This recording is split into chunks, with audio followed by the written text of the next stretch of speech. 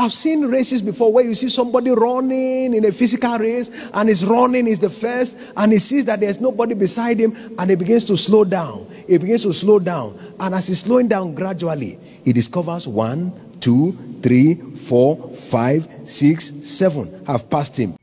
Hi guys, this is Emeka Anslem. So as you go about this year and begin to succeed in your goals, be careful not to slow down on your pace, because your oppositions may be right behind you, attempting to overtake you. Now watch this video and be blessed. I've seen races before where you see somebody running in a physical race, and his running is the first, and he sees that there's nobody beside him, and he begins to slow down. He begins to slow down, and as he's slowing down gradually, he discovers 1, 2, 3, 4, 5, 6, 7 have passed him. He was the first. In the lane, there are only 8. When 7 pass him, it means he has come last. From the first, he ended last. The Bible says, in the kingdom, many that are first shall be last. So don't watch others running. Run your race. Don't watch others running. Don't check how they are running. Run your race. Each one of us is on a track. We are running a race, and the race is broken down year by year.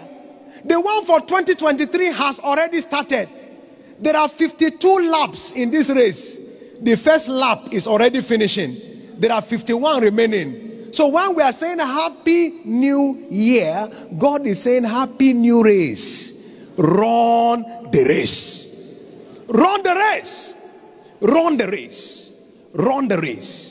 At the start of the race, don't you notice everybody is smiling? When they are mentioning the name of the runner, everybody is smiling. They are clapping, they are waving. They are clapping, they are waving. Well done, well done. They call his name, they stretch, they do all manner of things. But at the end of the race, only some people are smiling. The ones who finish the race well. That is why it's not enough to start the race with excitement. Run the race with passion. Drive in this pursuit. And watch what God will make of you. At the end of this year, you will laugh. I said at the end of this year, you and I will laugh. Now, from biblical examples, we have individuals who ran the race for a season and they lost out at the end. Let's look at a few of them. Number one is King Asa. He led a massive revival, but he missed his step after 20 years. So don't look back at your history. Understand that every day you are writing your story. Don't look back and say, I served God since Wonder Double began in 2015. That's not enough. Every day you are writing your story. Asa became a cautionary tale. Why? Because he missed it at the end.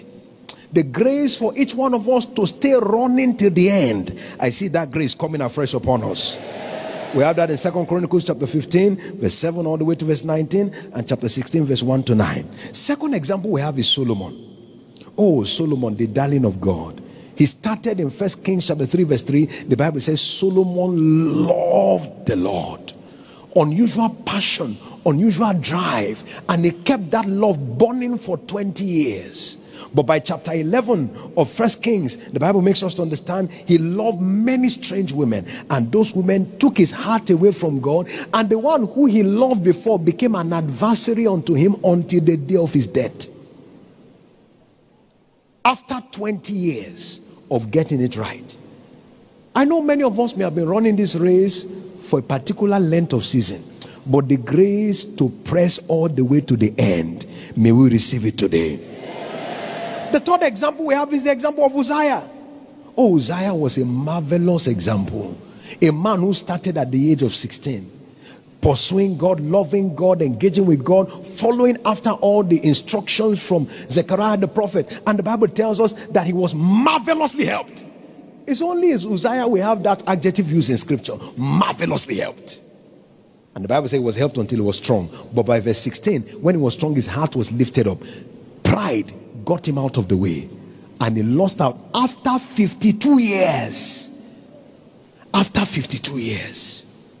That is why if there is something you and I need, is grace. Lord, I need your grace. I may have been running this race so far, but I need your grace. We have been told before that grace is God in the race. Lord, I need your grace to keep running this race. But we have a positive example in Abraham. Abraham started at the age of 75. Genesis chapter 12 verse 1 to 4.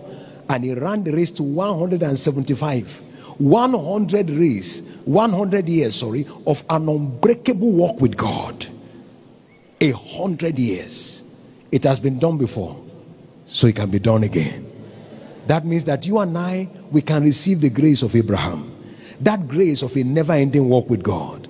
That grace that keeps us pursuing, running, walking after God all the days of our lives till the very end. And I pray that for each one of us today, by the encounter we are having upon this mountain, that very grace will come afresh upon our lives. None of us will ever look back at a time when we used to serve God.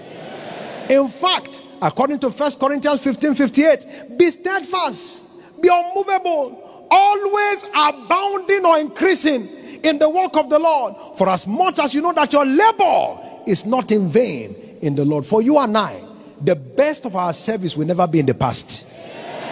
Our present engagement will be better than the past. Our future engagement will be better than the present.